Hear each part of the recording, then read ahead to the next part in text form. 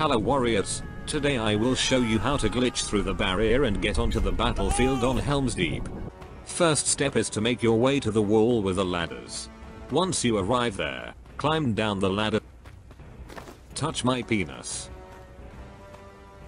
and position yourself around this area. Then start jumping by pressing the dodge button and keep doing this until you get past the barrier. Woohoo ha ha ha ha ho. You might fall and get ragdolled around, but keep pressing and eventually you will break through it. Try to avoid the ramp area since the barrier is tougher and you might fall down and die from the ragdoll. Thank you for watching. Hope this helps. My penis is hard.